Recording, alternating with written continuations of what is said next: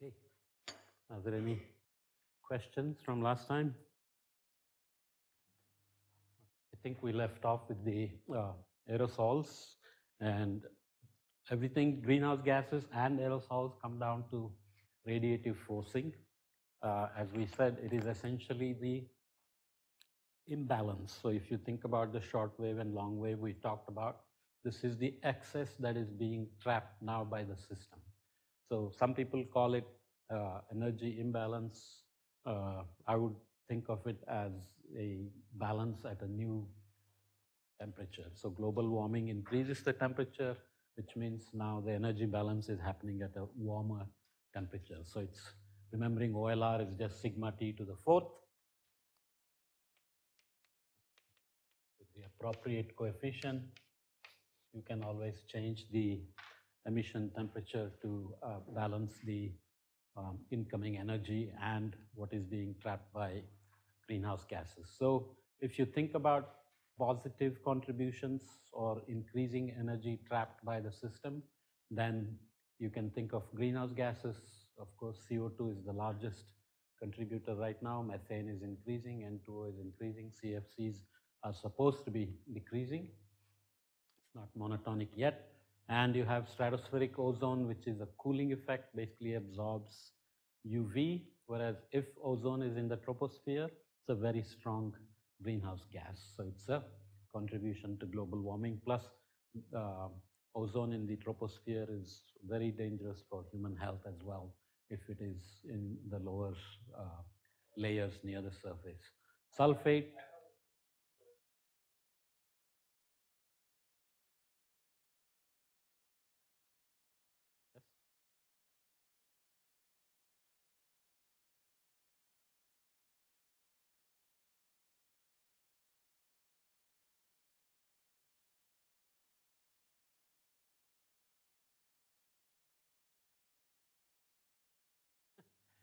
Okay.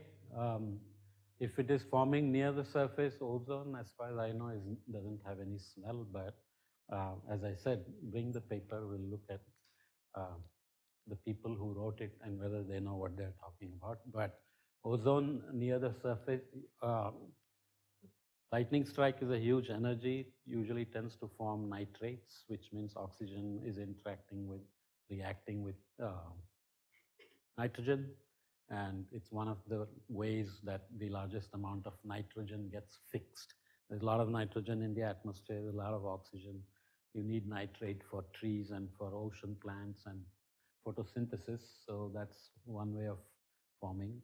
Ozone obviously also forms if you split oxygen. But the biggest source is not lightning. It is basically fossil fuel combustion. Cars, trucks, etc. They burn fossil fuel inefficiently and they can produce ozone, right? Sulfate is a emission from mostly coal burning, and it is a negative contribution because it is a scatterer. It scatters shortwave radiation, but it dissolves in rainwater and can form acid rain and so on. So that's not good. Plus, this carbon particles that are emitted along with sulfate obviously are also not good for health. Has a very short time scale, residence time, so that's good in some ways, but obviously not good enough if you cannot remove it. We'll see that maybe this has contributed to some of the local cooling over the North Atlantic. So these are all the aerosols. Black carbon from fossil fuels, it can absorb solar radiation, but if it is organic carbon from fossil fuels, then it can scatter sunlight and cool. So you have net effect of warming here, but we'll see later on that actually these uncertainties in these are quite high. Okay. Biomass burning, which is basically all the chulas and in India, Africa, a lot of other countries, poor countries, they burn for cooking, and also they have slash and burn of agriculture and so on, which contribute negative because of scattering. Aerosol indirect effect, that is the impact on cloud condensation, nuclei concentrations, um, cloud physics, water vapor condensation, etc. We think it's a net cooling effect, but you can see that there is a lot of uncertainty in it.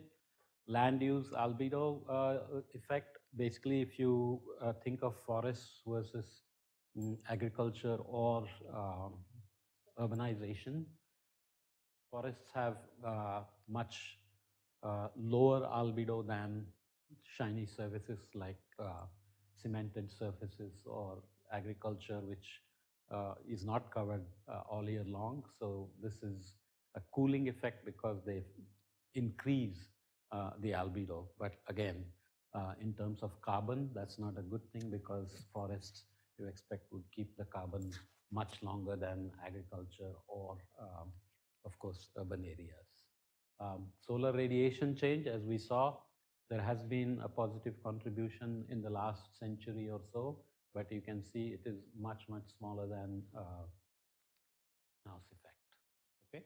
Another way to look at it is in terms of the human activities, and now you see some uncertainty here. So this is again radiative forcing, just separating out the long-lived and the other contributions. So obviously CO2 is the longest lived, N2O also has a long residence time, methane is about a decade. You can see the uncertainty in these are not very large. Stratospheric and tropospheric ozone, you can see the tropospheric ozone contribution to radiative forcing is large, mainly because it depends on the vertical profile, it depends on whether there's high traffic, whether you're in the city, whether you're in rural area, how it gets mixed, etc., etc.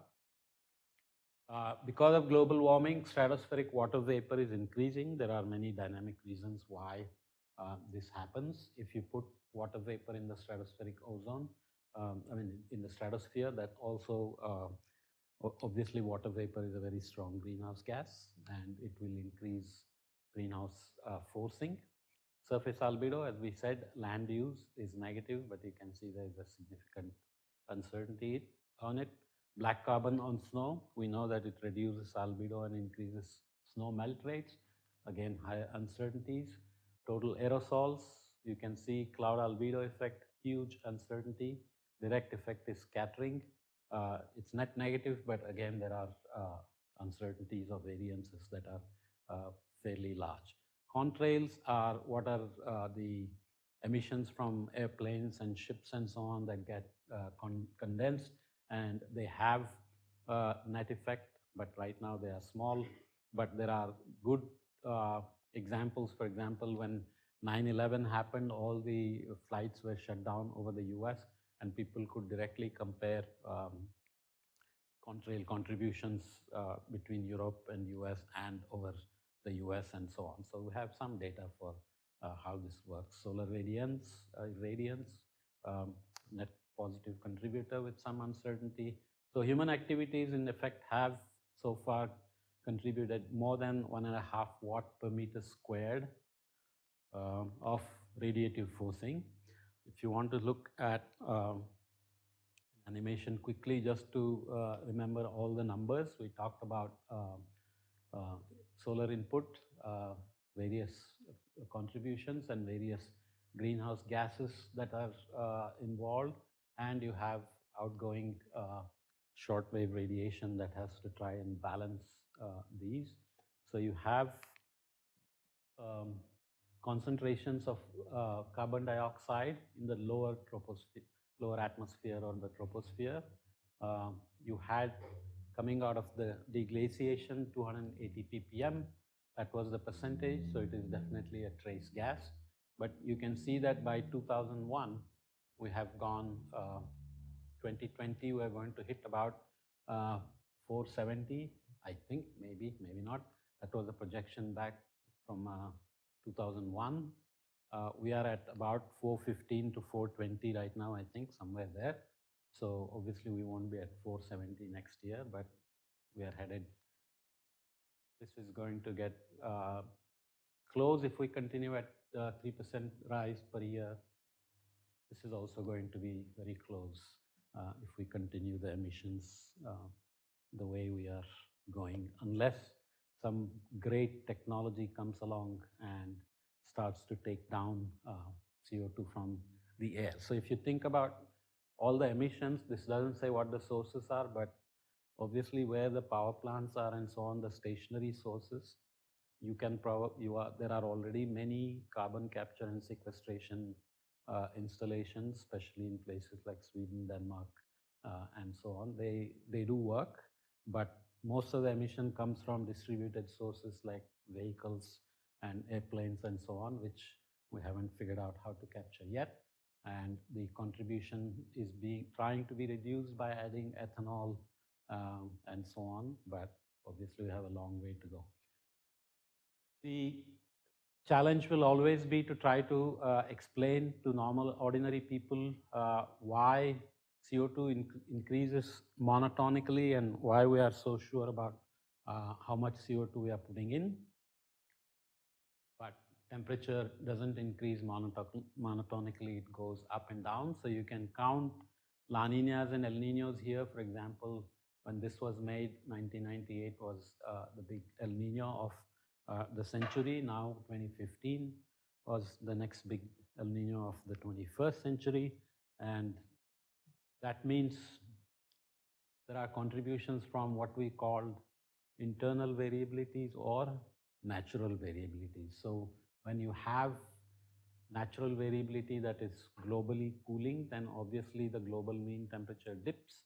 There are some uncertainties associated with data in this period because of the war. During the war, Second World War, the data gathering effort, ships of opportunity, volunteer observing ships, everything was disturbed, perturbed, stopped, reduced, whatever. But people have gone back and reprocessed those things, and they have been corrected. But nonetheless, cannot ignore the fact that you have ups and downs in the global warming because of natural variability. Okay. We mentioned this already several times, the global warming potential, which is something very important to remember. So lifetimes and global warming potentials and the sources. Carbon dioxide stays around for 50 to 200 years, depending on the sink. And we consider that to have a global warming potential of 1. These are quantifiable effects. So with each ppm increase, or what is the perturbation to the long wave radiation you would get.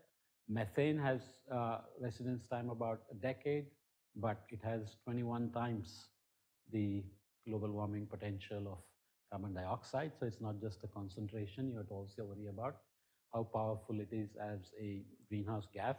So the concentration, residence time, and greenhouse warming potential. These 3 things have to be considered together to see where you want to put energy. So when we start to do projections, basically we have to see what are the biggest contributors, which sectors contribute the largest to greenhouse gas concentrations or greenhouse gas effect. Nitrous oxide, mostly from agriculture. Most of it is natural, about 1/3 is anthropogenic, sticks around for 120 years and has 310 times the global warming potential. Remember, this is in parts per billion, just like methane, but methane is now around 1800 parts per billion. Nitrous oxide is only about 400, but you can imagine the difference in greenhouse warming potential plus the residence time. So nitrous oxide sticks around for quite a long time. This is the bad news that came out after Montreal Protocol. You can see that some HFCs can stick around for centuries, but the worst news is, of course, that global warming potential of the HFCs ranges from 150 to 11,700. So obviously, Paris Agreement did try to make agreements on when this will be phased out, but right now there is no alternate technology. What is being done right now are called 5X challenges, for example, where you try to make things like air conditioners 5 times as efficient as possible so that you can reduce the emission of use and emission of HFCs. So for a country like India, where it's warming very rapidly and economy is developing very rapidly, you go around, what happens? Number of air conditioners increases exponentially, right? So this is bad news in multiple ways. Everything is going to multiply very quickly. So Annex 2 countries like India have been given extra time to phase out HFCs, but unless they invent it, it's not clear how much they have to pay if somebody else invents a replacement and wants to sell you that. So which means there is again going to be a battle in 10, 15 years as to how to deal with HFCs. Perfluorocarbons, again, bad news, primarily comes from aluminum production and semiconductor manufacturing. Now you know that semiconductors are pretty much everywhere in everything, including cars and bicycles and watches and so on and so forth. So every technology we have makes life very convenient, but it comes with some huge side effects always, right? Sulfur hexafluoride used in electric power transmission and semiconductor industries, 23,900 times the CO2 in terms of its effect, sticks around for 30 to 100 years, okay? The other news is that many of these things, they can be found in the ocean. Somehow CFCs, HFCs, even the stuff from nuclear tests like tritium and so on, they obviously get taken up by the ocean and they stick around. So you can track them in the ocean for great distances and great depths. Measure relative to CO2. Yes, CO2 is one, so everything is with respect.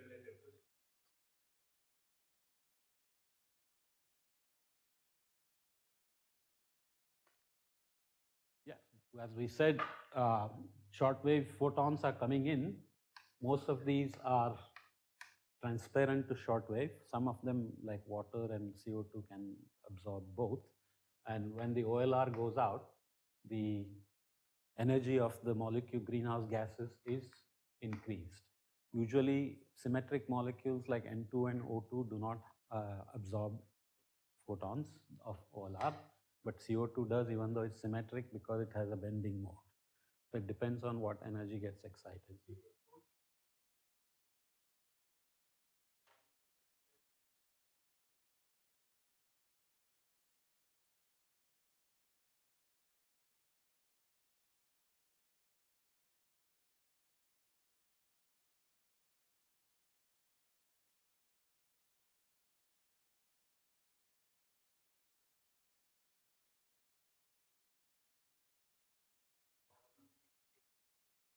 So when you do calculations of where global warming is going and when you make projections, obviously you take those into account. But this is a very well-defined quantity.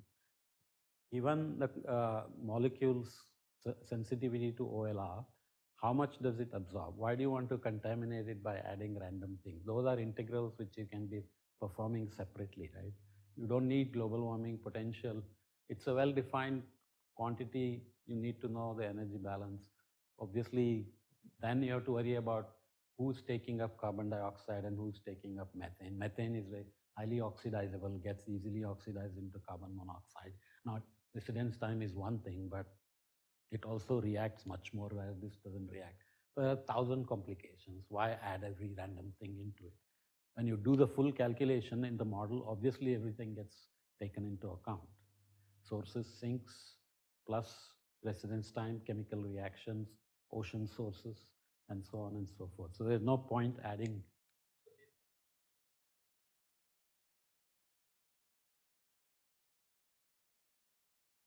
Don't need to use, when you have a model, you are carrying methane and its properties. So you don't have to tell the model or make it 21 times more powerful. It has to be automatically, it's a part of the primitive or fundamental principles. You don't need to add every detail. The model has to know the properties, right? That's what chemistry is all about. Okay, we look at that just to get a sense of what contributions are coming from in terms of global warming potential. Something to keep in mind. Plus, it gives you targets, right? You know HFCs are bad. They can live long time and they have a very high potential. So you need to clean them out quickly.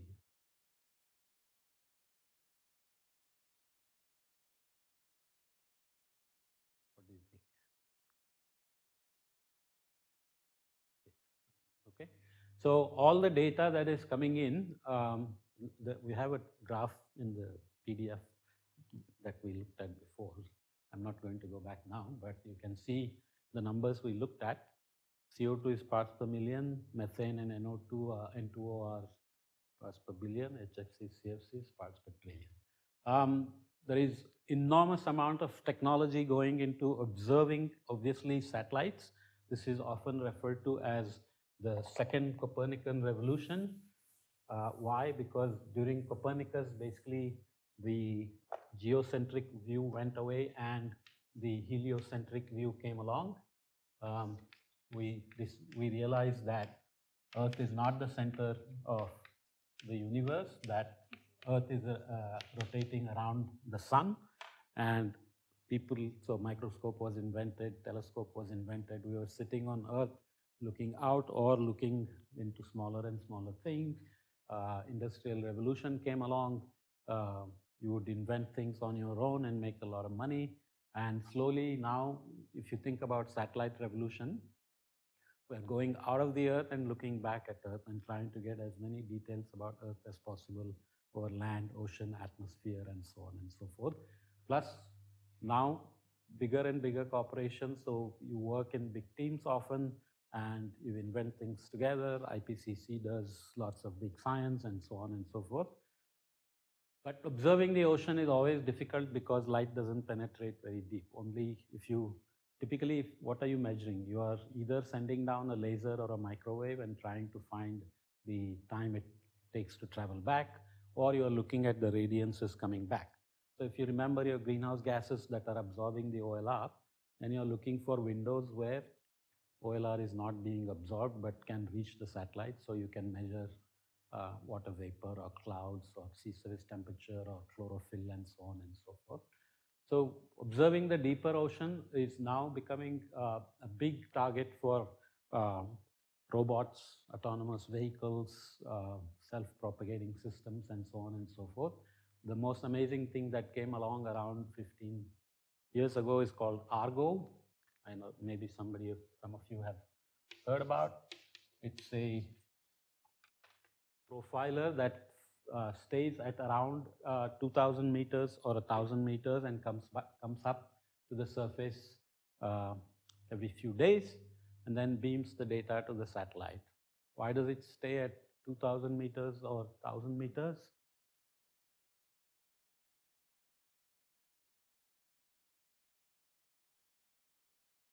What would that do? I'll be surprised if you know the answer. Basically, near the surface, what do you have? You have a lot of photosynthesis and biology. Anything you put in the ocean becomes what is called a FAD. It's a fish aggregating device. Basically, that means barnacles grow on it, whether it's a ship or a mooring or whatever it is, and then small fish come along and then big fish come along. And there are moorings in the Pacific, Indian, and Atlantic Oceans.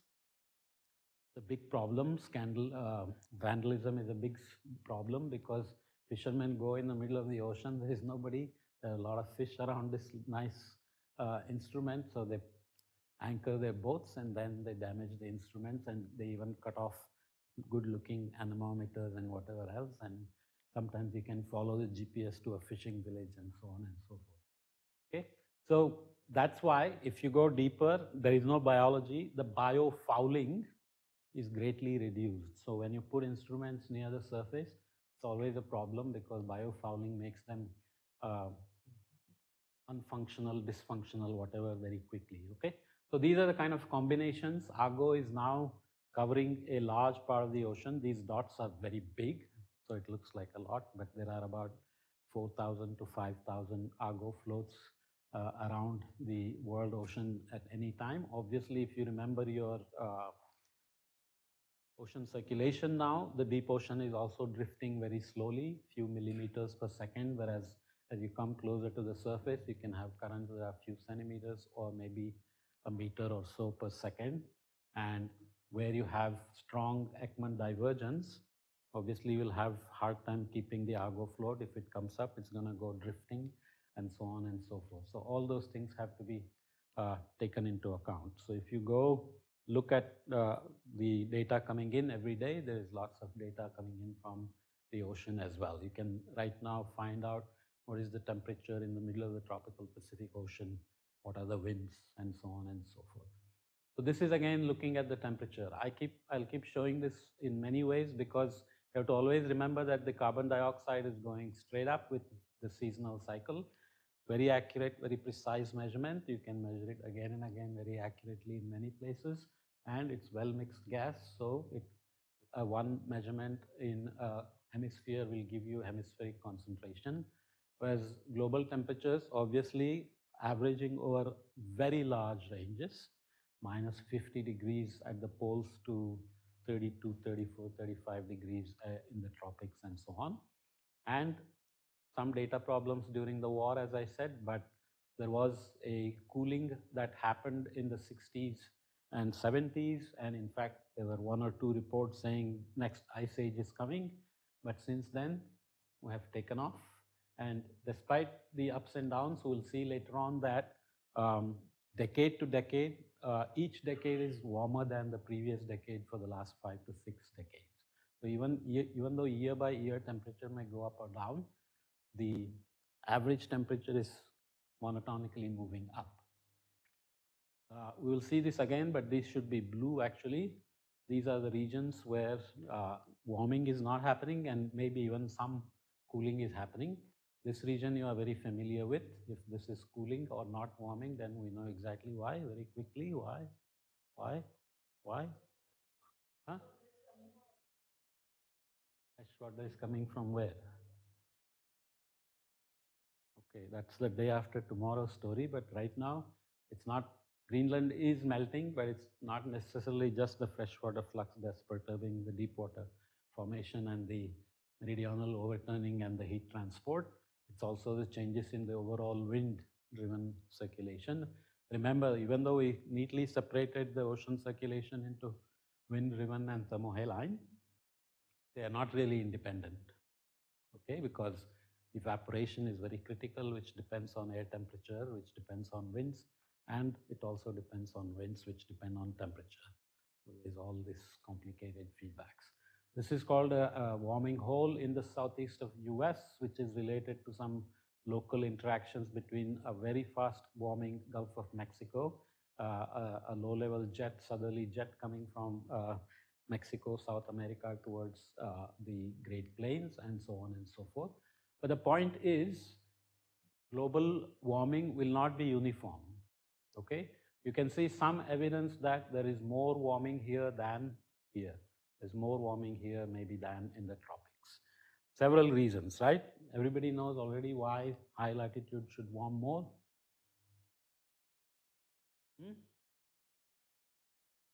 Loud. More insulation is more at higher latitudes. What? Hadley cells is coming down here at 60 north.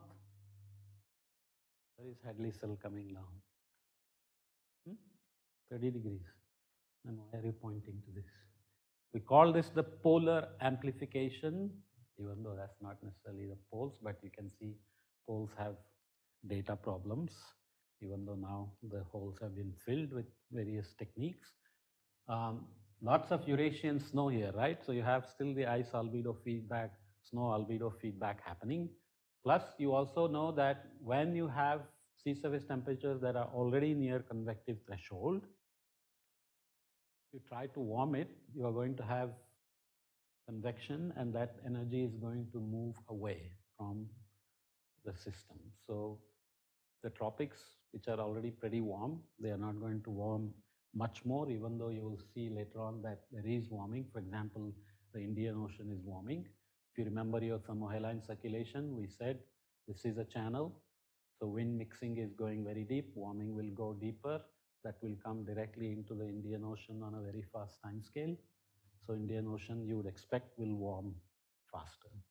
So meridional overturning circulation in the Indian Ocean is a very interesting problem. Not many people have looked at it. So if you are thinking of doing PhD and so on, you should think about it.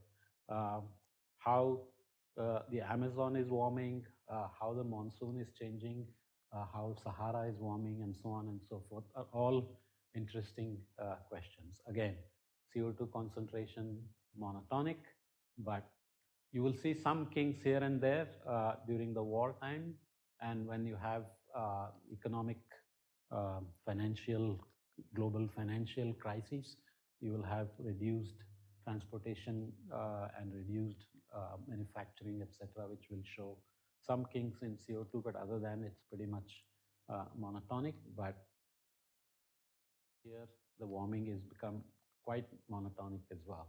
There are many such animations online that you can find, and this is going from 1880 whatever to, you can see that the blues and oranges were a lot in the beginning, but as we get to the later stage after 1980, everything becomes much more red and orange. So obviously global warming, and you can see there is massive warming here in the later stages.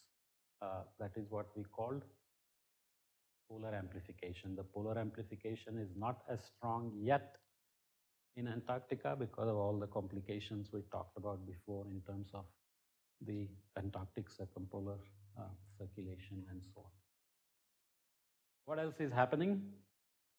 The rate of warming itself is not constant. So if you think about starting the measurements or looking at the global trends, this is always with respect to some period. So this will be anomalies with respect to, as I mentioned, 1961 to 1990, which is used typically as a period where we compute the climatology and we compute the anomalies or the trends above that. Okay, that's just a chosen period. It doesn't, you can move it around, the numbers will change a little, but the basic story doesn't change, that you started warming after Industrial Revolution because of internal variability and natural variability, whatever you want to call it. You have some ups and downs. The long-term trend here is about 0.045 degrees centigrade per decade. But you look at this blue color for the last 100 years, it more than almost 60–70% increase. And in the last 50 years, again, almost doubled, and then it's increased again. So the rate of warming is accelerating. It's not just warming. The rate of warming itself is now accelerating over the decades. So this is what has to be remembered for projections. We'll look at this a couple of times. So what we said was, when you look at a trend like this over, let's say, 100 years, you say, I'm detecting a warming signal. Okay, you have to be careful because here, if you look at 25 years, a statistician will tell you that that is not enough to call it a trend. Usually it is referred to as a secular trend, which means it's local in time. Why? What are the time scales of variability we looked at those kind of time scales? These are called secular trends because they are not long enough. This is long enough, but we don't know whether there is a 100-year or 200-year oscillation in the Earth system. So what we do, we take the CO2 and say, is there a relation between increasing CO2 and increasing global mean temperature? That's what you want to do. That's what is called detection and attribution. So if you look at 25 years, the problem is we said things like North Atlantic oscillation and the Pacific decadal oscillation have time scales of 20–30 years. So there is no guarantee that this is a trend. This may go up and this may come down again, right? This happens a lot to the monsoon, for example. Monsoon has a 20–30-year time scale and maybe even a 60-year time scale, even though we don't have enough data to sample the 60-year time scale very well. So whenever you look at trends of 20 years in monsoon, you have to be careful because that may be a secular trend or it may be part of a natural variability. Okay, the other thing that becomes even more complicated is even if there is a time scale of natural variability at 25 years, the harder question is how is global warming modulating this natural variability? So if we can always go back to El Nino as your poster child for natural variability and say, we know El Nino happens every 2 to 7 years. How will global warming change this? Because you are changing East Pacific, you are changing West Pacific, you are changing the sea surface temperature gradient, you are changing the winds, you are changing the monsoon. Everything is changing because of global warming. So there's no evidence that El Nino will go away. Then the question is, what will happen to El Nino? Will it become more frequent, less frequent, stronger, weaker, and so on and so forth? Those are even more difficult. And as I said, right now, there is absolutely no consensus on what will happen to El Nino with global warming. Just because we don't have enough samples, let's say from the 20th century or from this period. If we had lots of El Nino during this period, then maybe we could have said warming is going to do something to El Nino. But if you only have about 10, 20 El Ninos, then that's not enough to say something yet. Okay? Keeping all that in mind, you detect a signature. So you say from 1900 to 2010 or so, there have been ups and downs. So black line here is the observed global temperature, and the red line here is what the models have produced. These are the different model ranges in yellow. So not every model is producing the same kind of warming rate or change in warming rates. Nonetheless, if you take the average of all the models, then you see that models are doing a very reasonable job of reproducing the warming rates and maybe even the change in the warming rates as a whole. Okay? Many issues here, because you see that observed variability has lots of ups and downs, which we said is internal variability or natural variability. But the models don't necessarily do all of them. They do this pretty well, which is like a regime shift. They do this change, and so on. But in general, they don't do, which means if you take a model and you simulate the 20th century with this model, it will not necessarily produce El Ninos in the same years as the natural world. It will produce its own El Ninos, which may be happening also, let's say, approximately every 4 years. But 1998 in the real world is a strong El Nino, but in the model, 1998 need not necessarily be a strong El Nino. This gets confusing, but you just remember. What is very reliable is, given all the greenhouse gas forcing and volcanic forcing and so on and so forth, the models are able to reproduce the trend, because what are the models doing? You have the ocean, you have the atmosphere, you have land, you have ice, you have vegetation, and so on and so forth, and you have chemistry, greenhouse gases. You give it energy at the top of the atmosphere, right? It takes the energy, distributes it, produces equator to pole temperature gradient, produces winds, currents, monsoons, El Ninos, PO, NAO, and so on. And it gives you an energy balance. Okay. If you change that energy by changing greenhouse gases or volcanoes, it will produce the response of the global temperature to that energy balance, but doesn't mean it will produce the internal variability exactly like the real world. What is another way of thinking about it? If you are thinking about weather, for example, when you want to make a weather forecast, the weather for the next few hours to next few days will depend on temperature, let's say temperature, humidity, and winds at every point on the globe at this instant. If you want to make a forecast, you have to start the model with the same exact temperature, humidity, and winds at every grid point, and then integrate forward. Then maybe you will get the same weather as what you will observe. But the system is so nonlinear, the evaporation, condensation, and other things that happen, storms, etc., can change the weather randomly, which means Mother Nature is giving you one realization. It is making one integration and it's going to end up somewhere. But the model is doing its own integration. There's no guarantee in a nonlinear system that you will end up in the same. So let's say these are the various initial conditions and these are the potential solutions. Mother Nature is doing one thing. Your model will try very hard to do the same thing, but there is no guarantee or there is no expectation that that's what will happen. Any small difference here will give you very different solution.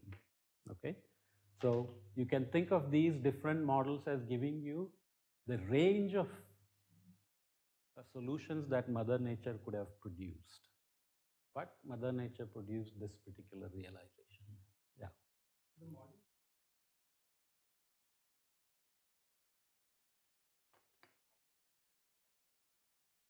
The components or the components. There is just more uncertainty in the forcing itself here. As we said, there are lots of data issues and so on and so forth. Volcanoes. Yep, as you go back, you have to prescribe volcanoes, you have to prescribe land use change, how much deforestation happened, how much agriculture happened. So you are trying hard to prescribe all the forcing here, but we have much more information here. So does that mean projections will be better? Not necessarily, we'll see that. So we're detecting a signature and we are saying the models are able to produce the signal. Signal is the global warming. Then the next question is, how do we know this is caused by carbon dioxide or greenhouse gases? The good thing about the models is you can take the same model and remove all the greenhouse gas forcing. And take out methane, you can take out CO2, N2O, and so on. And you make another integration, and you will see that if you don't give it the greenhouse gases, the models don't produce the warming at all. This is called attribution. So you detected the signal, then you want to find a way to attribute the cause for the warming. And this is a way to do it. Obviously, very hard to do it from data alone. You obviously rely on models. And now this is becoming more and more common because when you have a flood like Kerala, or let's say this year's Mumbai floods, now I think Assam is flooding. You want to see if these floods are being made more probable because of global warming. So you can also do these kind of experiments using models to say, yes, the probability of an event was increased by global warming by so much and so on. So this is now showing a global map of various detection attribution for each part of the world, North Pacific, South Pacific, so land, ocean heat content, Arctic, so on and so forth. You can see that there are larger uncertainties in some regions than in others. So these bands of green and orange are the uncertainties or model spreads, as we say them. But it's pretty clear that wherever you go, North Pacific, North America, North Atlantic, Europe, Asia, and so on, the warming is always related to greenhouse gas effects. So increased carbon dioxide, where you look at land, ocean, or ocean heat content, it's always attributable to greenhouse gas increases. That's one way we can say for sure that these kind of contributions are being made, where now we are looking, instead of radiative forcing, we are looking at the warming. And we are saying here is the observed warming with some uncertainty. Greenhouse gases have a large uncertainty basically because CO2 is very well constrained, but methane and N2O are not, CFCs and HFCs are not as well constrained and so on. Other anthropogenic forcing like deforestation, land use change, urbanization and so on are potentially giving you some cooling because they are increasing the albedo. Combined anthropogenic forcing is definitely a positive, and it pretty well matches the observed warming. So the natural forcings are there, but they are tiny compared to the human impact. Natural internal variability is also contributing, and it's tiny compared to oceanic forcings. Okay. Ocean, as we said, is taking up almost 93% of all the energy that's being produced by increased greenhouse gases. Um, Ocean has a high heat capacity, covers 70% of the um, Earth's surface, and it's several kilometers deep. Obviously, it can keep lots of heat in it. So when the global cooling happened in the 60s, 70s, ocean heat was lower than the average base period of the 1961 to 1990. And you can see that the land, ocean atmosphere, land ice atmosphere together are keeping some part of the total energy. From 700 to 2000 meters, there is some amount of energy in the ocean. Why is this much more than here?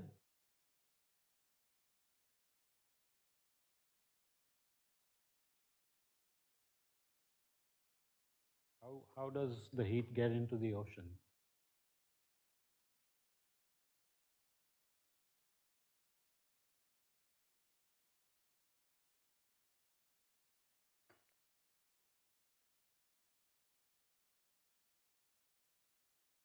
Talking about the energy because of greenhouse effects, global warming energy, right?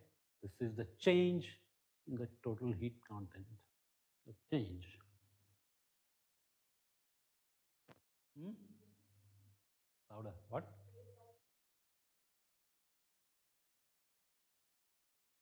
How? Huh? Mohilan. So,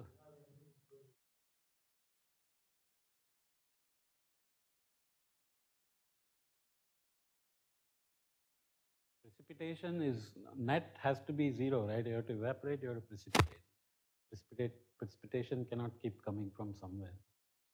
86% of the evaporation happens from the ocean. Some 72% falls back on the ocean. The ocean, you have to remember, as we said, it's force from the top, but it's not the diffusion. Diffusion time scale would be too slow. So there's dynamically heat being taken up somewhere. Obviously, thermohaline circulation, deep water formation is one region. The other region that we didn't talk about is where upwelling happens, that we mentioned in the tropical Pacific, where a lot of heat being taken up, but during El Nino, that some of it gets released. So it's a question of how much goes in. There are also regions called ventilation, where the deeper part of the ocean sees the surface and then goes back. So these ventilation regions are ventilated to the atmosphere, which means they exchange gas and heat with the atmosphere in these regions. So that's the regions where the thermocline comes very close to the surface or directly to the surface. Okay, that's an interesting concept. So the upper ocean obviously sees the heat first, and the deeper ocean will take longer time to see the heat. So question is now, how much heat is getting into the deeper ocean? Good news is that it will stay there for a long time. Bad news that it will begin to diffuse out gases and so on. So you will have, for example, if you reduce the temperature gradient or the gradient of gases and so on, slowly we'll begin to have diffusion of gases across from the bottom to the surface and so on. So ocean is also a dynamic medium. So heat is not just diffusing down like a sponge or whatever. It is to be dynamically redistributed. So you can see that quickly with a very nice example. So if you took a north-south section of the change in ocean temperatures for a few decades from 0 to 700 meters. These are the mean temperatures. We know that there is warm tropics. There are sinking isotherms here. Why do they sink here quickly?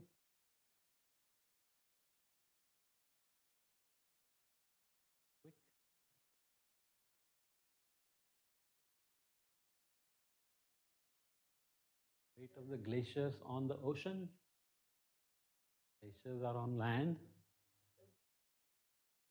Thing of glaciers.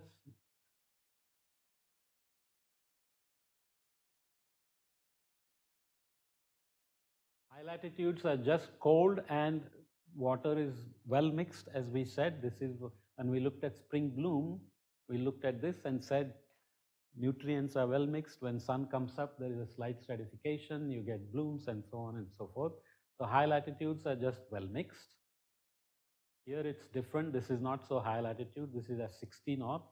So you can see 60 south. Why do we get these domes here or these troughs? What's happening at these latitudes?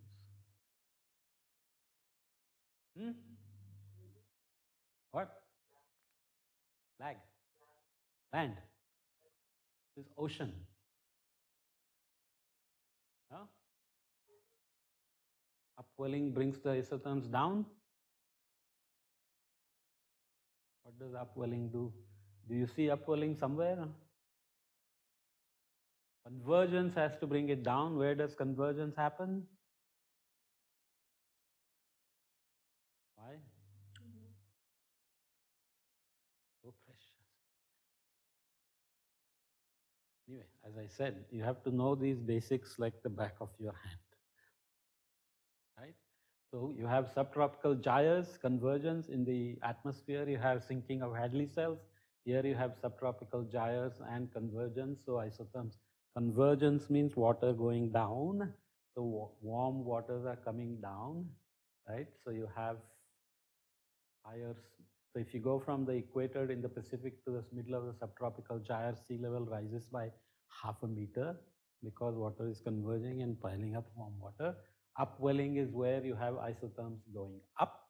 This is in the Atlantic, so not very strong upwelling. And why is deep water, I already said it, the heat is sinking here much further down because the ocean is taking down the warmth with the deep water formation. This is the process that we always talk about where the gases, greenhouse gases and the heat is going down into the ocean. Okay, so wherever these thermocline is basically coming up, these, not everywhere, but there are places where the thermocline is brought up to the surface, like under the ITCZ, where ventilation happens, but we won't go into all that detail here. So these are the sea level changes that are observed since about the Industrial Revolution. As you can see, uncertainty is higher in the beginning, but now there is a satellite data that's available since about 1992, which shows the sea level rise as well as the tide gauges which have been around for a long time. Places like Venice and so on have tide gauges going back to several centuries. Nonetheless, with the warming, you expect sea level rise. We call this sea level rise as what? Is this eustatic or isostatic? Sure. So dynamically speaking, again, sea level is also not, it's not a rising everywhere. You expect that there will be places where sea level is rising and there will be places where sea level is sinking. So this is for the period of 1993 to 2003. Obviously, the map will look different if you take longer period or even the satellite data now from 2003 to 2018 or so, and so on and so forth. The main point is you have the subtropical gyres, you have the subpolar gyre, you have the upwelling regions, and so on and so forth.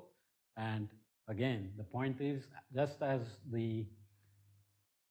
where the ocean heat goes in depends on ocean dynamics, where the sea level rises also depends on ocean dynamics. It's like the coffee cup that's sitting, obviously its level is flat, but if I do that, I'll spill some coffee, but you will see that if you put a spoon and circulate it, you'll see that the coffee will be down in the middle and up at the edges and so on. So it's a rotating system, right? The most difficult part of doing global warming projections or weather forecast or climate forecast is precipitation. Precipitation is a nightmare. I don't know if I have a figure here. So precipitation you can think of as a popcorn kettle. If you are heating the popcorn kettle, the temperature is obviously fairly uniform. There will be very little temperature gradients. But when you put the kernels there, it's very hard to predict which kernel will pop next, because it's just going boom everywhere, right? So little difference in its surface area, how much heat it's absorbing, and so on, will make it pop. So the precipitation is exactly like that. So I don't know if I have another figure of the satellite image. If you look, I think I showed it before. If you look at satellite image at any given instant, you will see a lot of popcorns. It will be raining in many places. In fact, this is a very good problem that people like Trenberth work on.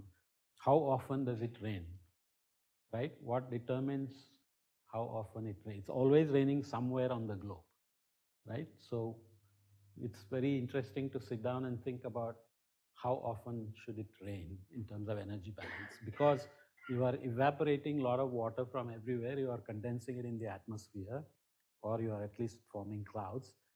And globally, any condensation that leads to precipitation has to be balanced by that energy loss to space. So there is kind of a global constraint, and then within that you have all these instabilities and so on and so forth.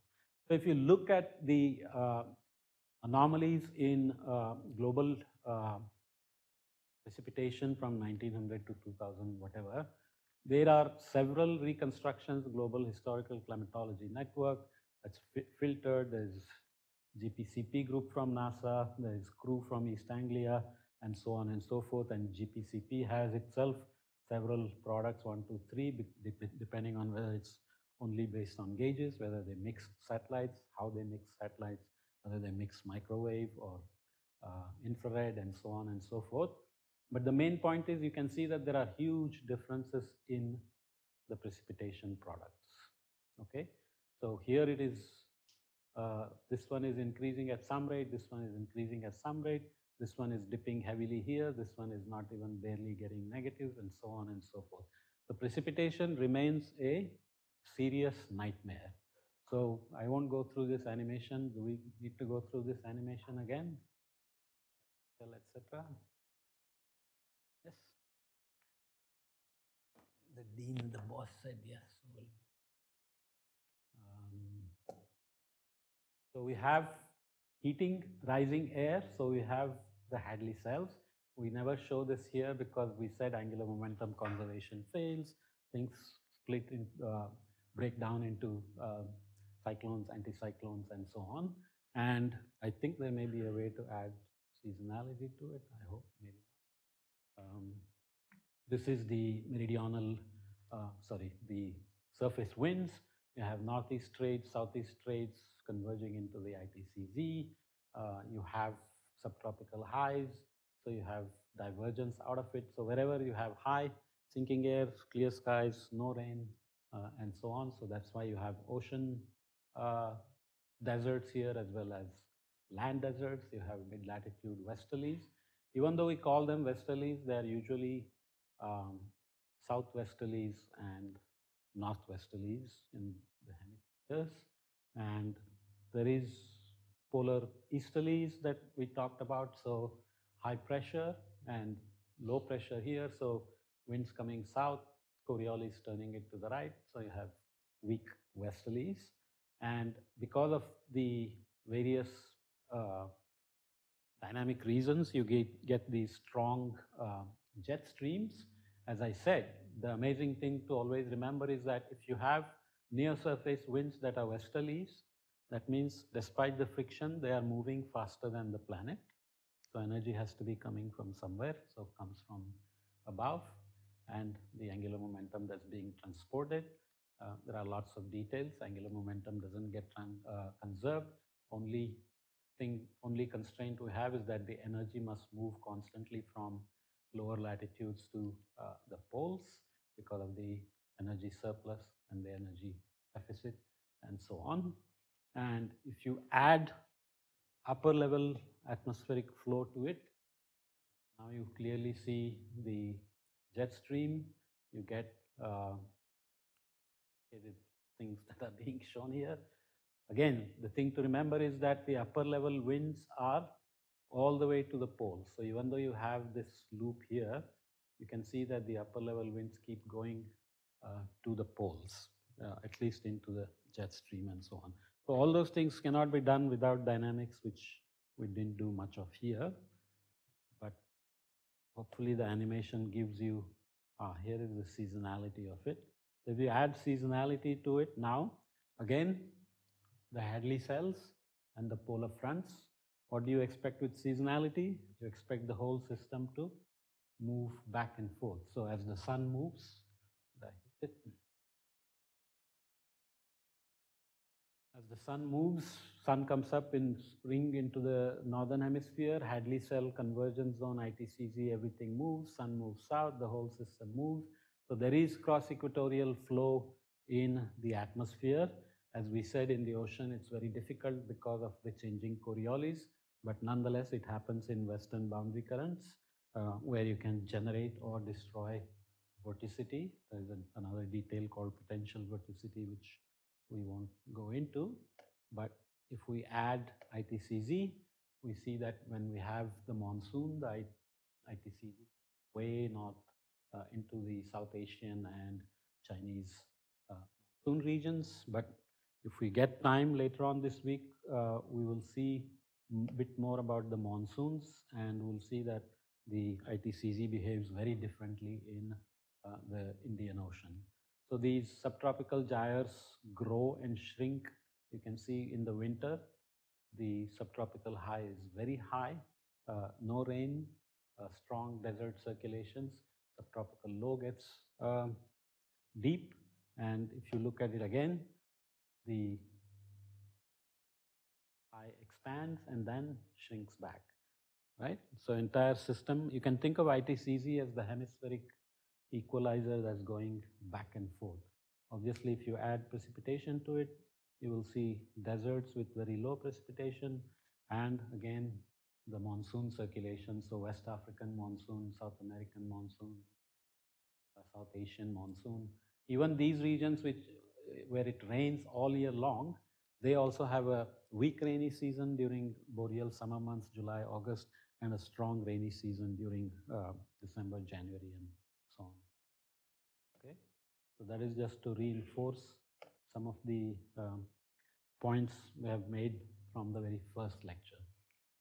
So this is the summer position of the ITCZ. This is the winter position of the ITCZ. We already talked about why ITCZ stays north in some places and so on. But you can also see in the context of greening of Africa 9,000 years ago and so on, how the ITCZ position change on long time scales, precession time scales would have affected climate on paleoclimate timescales or centennial, millennial timescales and so forth. You can also see why you have the Amazon forests here or the rainforests here and rainforests here and so on and so forth. Some people now have coined the terminology as global monsoons, but I'm not sure I find it. So here is the ITCZ again. There are lots of cute fluid dynamics that goes on as to why these things have such angles and so on and so forth. Has to do with moving energy north again. But coming back to precipitation, I want to reinforce. This is now looking at trends in annual precipitation from 1901 to 2005. You won't see it very clearly, but if you look at various regions, you will see that the different products, there are several different products here, which I did the legend, but doesn't matter. There's a green line and there's a magenta line. And you can see that they are not always agreeing together at all. And in some places, they are even in the opposite. One is saying rainfall is decreasing, the other one is saying rainfall is increasing. And they all rely on the same, essentially the same data. So you can go and find multiple monsoon products, and you can find slightly different answers as to what is happening to the trend and what is happening to the extremes and so on and so forth. So if you remember nothing, just remember that precipitation remains a serious problem for measuring and for modeling. Because if you remember the decorrelation scale idea, then temperature is highly correlated at all points, but the popcorn will be basically uncorrelated where it's coming up. So it fits, as we said before, the temperature now may be the same from North Bengaluru to South Bengaluru, but it could be raining somewhere and not here, right? So the decorrelation scale of rainfall is very small. Large scale instabilities build up, okay? But within that, rain acts like a popcorn. So you can think of this as a large scale instability and each kernel as a convective system. So even in the ITCZ, even though there is high rainfall, high mean rainfall, you will have convective systems which have a certain scale. They are not just one big bucket falling down all the time. Right? That's what makes it difficult to do these things.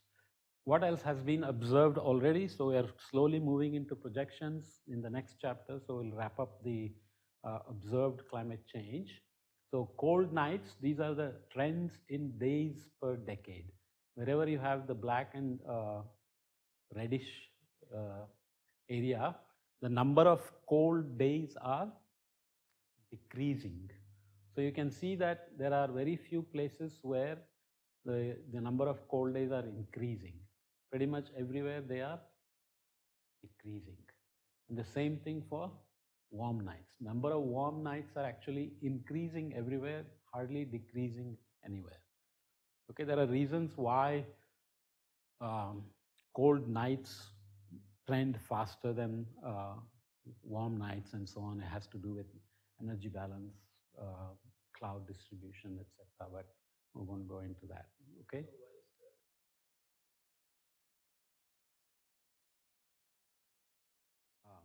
Actually, that's not supposed to be black, but the way it's getting translated, there's slight difference in. You can see the difference better here. But anyway, maybe some graduate student did that. Cold days decreasing. So these are increasing. These are both warm days are increasing. Cold days are decreasing. So in lot of places, number of cold days are decreasing. All these will have impacts on everything from crops, vegetation, including mosquitoes. For example, if you have wheat growing as a winter crop, and if the minimum temperature keeps increasing, this is going to be bad news for wheat. Plus, the insects, a lot of the pests, their life cycle depends on the number of frost days or number of freezing days and so on. If the number of frost days decreases, then the amount of pests will increase, number of diseases will increase.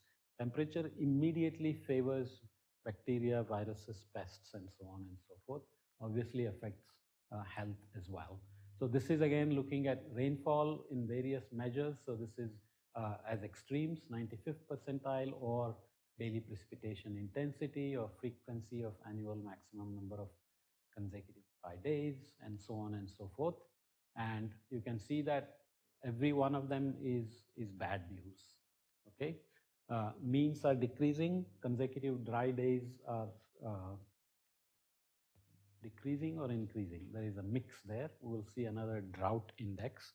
So this is another thing that happens when with global warming, you will get more floods and more droughts. For example, now Mumbai and Northeast India are getting more and more droughts, and they're becoming widespread or whatever. And places like Marathwada and North Karnataka, there's evidence that they are getting more and more droughts. What else happens? Drought is what? You can basically think of it as meteorological drought, which means you have just a rainfall anomaly, or agricultural drought, which means you're not having enough soil moisture for agriculture. And you can also have drought where there is not enough water resources and so on. So as global warming happens, the same amount of negative anomaly can produce much worse drought conditions because evaporation increases by a lot when you have global warming. So the soil moisture will be lost much quicker, right? So you have the ability to, places like California, for example, the rainfall anomaly is not the only cause that's for droughts. The warming is making the droughts much worse in many of those places. So this is something that ground temperatures, the so-called boreholes, which are typically narrow, deep holes that are drilled for exploring gas and oil and so on and so forth. Lots of measurements everywhere, and you can see that with time, the ground temperatures are warming everywhere, which is just consistent with the global warming. Glaciers are melting in the Andes, in the Rockies and Alps, Himalayas, Kilimanjaro, and so on and so forth. You can expect that's what will happen. So when you think about global warming, you also have to realize that when we said temperature doesn't increase monotonically, some of the energy is going into melting glaciers. Some of the energy is going into evaporating oceans. So even though you're increasing CO2 or greenhouse gases and you're increasing the amount of heat, that energy, we said 90% is going into the ocean, but you're also distributing energy for all these other processes that are not very easy to compute. Just like we said, Antarctica is a very complicated place. Himalayas also turn out to be a very complicated place. You have some South Asian influence and the monsoon influence on this side, Indian Ocean influence on this side, mostly westerly disturbances, Mediterranean, North Atlantic influence the side. And if you can look at precipitation in winter months and summer months, you can see the monsoon influence. So with global warming, the questions are multiple. One is whether the total amount of precipitation is increasing or decreasing, plus high altitudes, even in the summer, you would expect some snow. With global warming, is the snowfall becoming rain? This could be bad news, right? So if instead of snowing on the glaciers, if you start to rain, you will accelerate the melting process and you will reduce the accumulation process and so on and so forth. So you can see that there are changes across that are being monitored, and somebody had mentioned the Karakoram anomaly.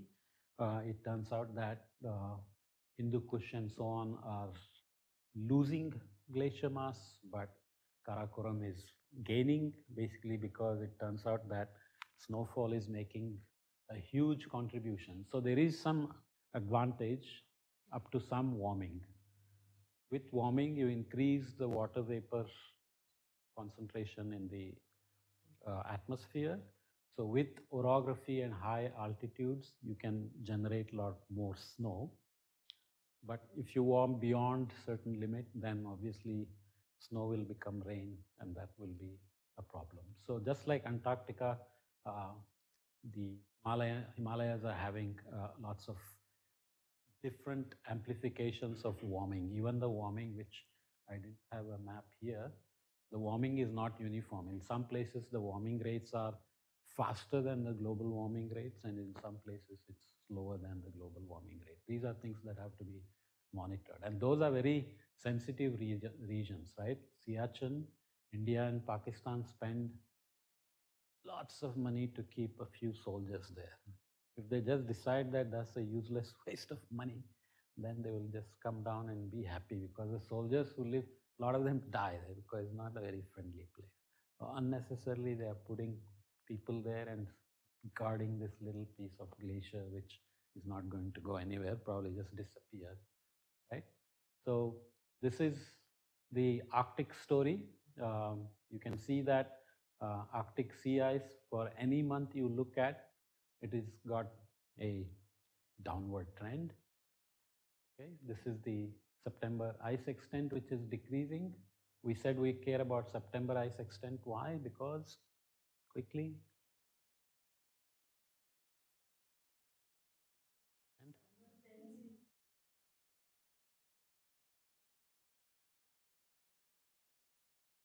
whatever doesn't go away in September has a likelihood of surviving and growing in the next winter. And March, April snow cover is decreasing as well. So Arctic is in general bad news if you think ice melt is bad news, but obviously not every country thinks that. Many countries are waiting eagerly for the ice to go away.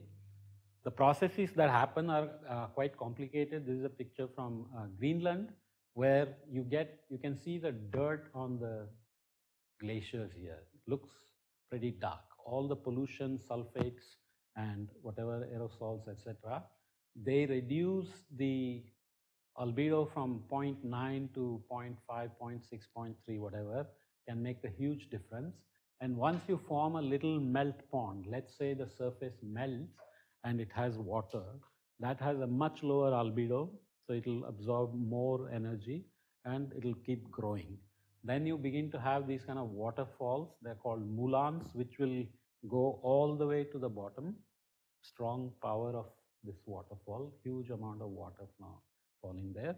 And they go to the bottom, all the way bottom, and then they can begin to lubricate the bottom of the glacier, which makes it easier for the glacier to surge. So all these processes are very complicated. When you put it together, this is a very short period, 2003 to 6, 6 to 9, 9 to 12. And wherever you have yellow, green colors are where the ice elevation is increasing, and wherever you have reddish, yellowish color, it is decreasing, which means glacier mass is being lost.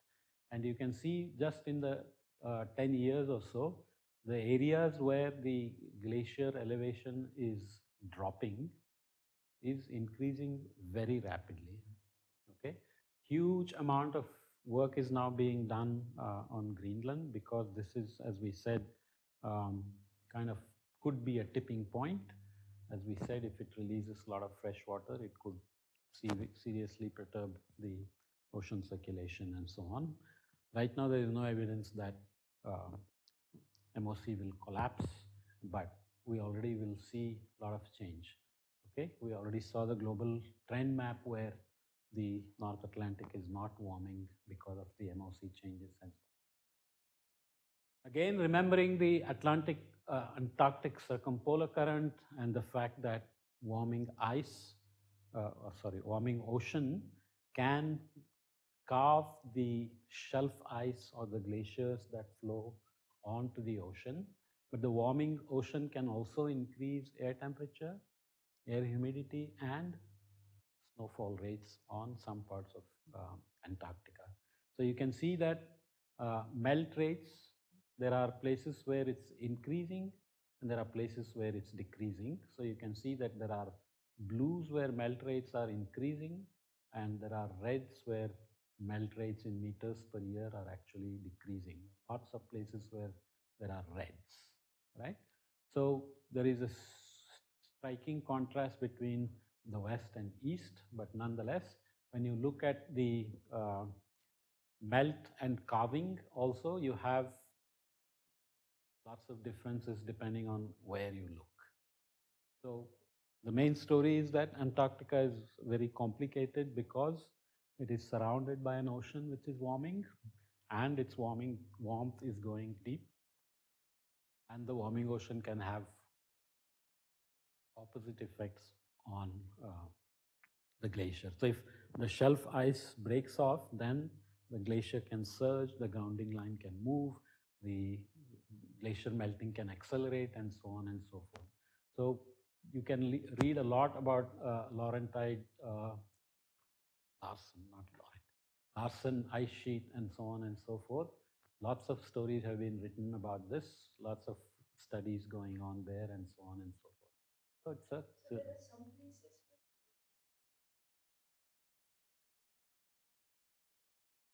Yes. But these circles showing still.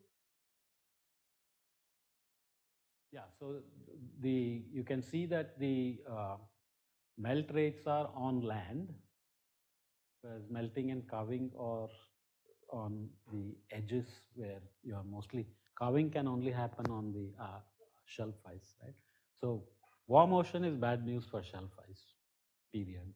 There is no good news coming out of that. So that's what is shown by the circles. Okay. The topography is also very complicated. So depending on the wind and the humidity, you can get more snow on one side and less snow on the other side. Everybody knows what permafrost is? Anybody heard of it before? Anybody who's never heard it before? Never heard it before? The others heard it or not admitting? Permafrost is basically frozen soil, soil that just remains frozen. So high latitudes or in high altitudes, you have deep soil that is actually frozen. All the water in it has frozen, and that is holding, obviously, frozen soil can hold a lot of carbon and a lot of methane. So one of the fears is if it starts melting, suddenly it will release a lot of methane and carbon that's in there. That was the original hypothesis, but now it turns out that things are a bit more complicated because when some places where the permafrost is melting on top and forming ponds actually is having photosynthesis and is actually able to sequester some carbon and so on and so forth. So obviously has to be studied more. Nonetheless, the permafrost can be frozen but can still have vegetation on top because they have a seasonal cycle where the active layer is moving up and down, and there is a permanent frozen layer. Permafrost means permanent frozen layer. And with global warming and diffusion of heat from the top into the soil, you expect that the active layer depth is going to increase, which means it's going to get deeper and deeper. So more heat is going, so the seasonal cycle of the active layer is increasing, and the seasonal frozen depth is decreasing. Okay, so this is decreasing and this is increasing, which means the heat is just going deeper into the soil. So this could also turn out to be a tipping point or whatever. And there are some other effects that are a bit more complicated. So if you think about places where the river runoff comes from snow melt, so or ice melt, glacier melt, whatever. So you have accumulation during winter months. As spring comes, ice melt, snow melt, etc. starts. So a lot of rivers in high latitudes get a lot of their river runoff from such melts. Even in Himalayas, we get a lot of river runoff from glacier melts, right? So when global warming was not happening, let's say 1978, when the warming was still mild, you had a fairly smooth seasonal cycle of river runoff. Now, because of the warming, you are changing not only maybe amount of snow or snow coming as rain, you are having much more variable discharge rates. Sometimes the maximum discharge is coming earlier because spring warming is coming earlier. Sometimes just that slow, steady seasonal buildup is not there. You start jumping around from the beginning. This, in some places like Sweden, they have decided that this is bad news, but they will just produce more hydroelectric energy. So they are trying to use it for that. But what is much more insidious is that if you look at all the ecosystems in the river mouths at the oceans or estuaries, most of the species there, the fish, the crabs, the oysters, etc., they time their life cycle to the snow melt rates because they need the salinity change, they need the temperature change, they need the organic matter that comes in, they need the currents, etc., etc. So a lot of the ecosystems are getting severely damaged because of this. Plus, you also change the amount of oxygen. So when you get a big pulse of organic matter instead of a narrow, small pulse, then that organic matter is going to be respired by the bacteria and they will use up all the oxygen. So you are going to have the larvae that are growing during that time end up dying. So there's serious ecosystem impacts of this spring warming that is having a huge impact that fisheries, and so on and so forth. Maybe I should stop there.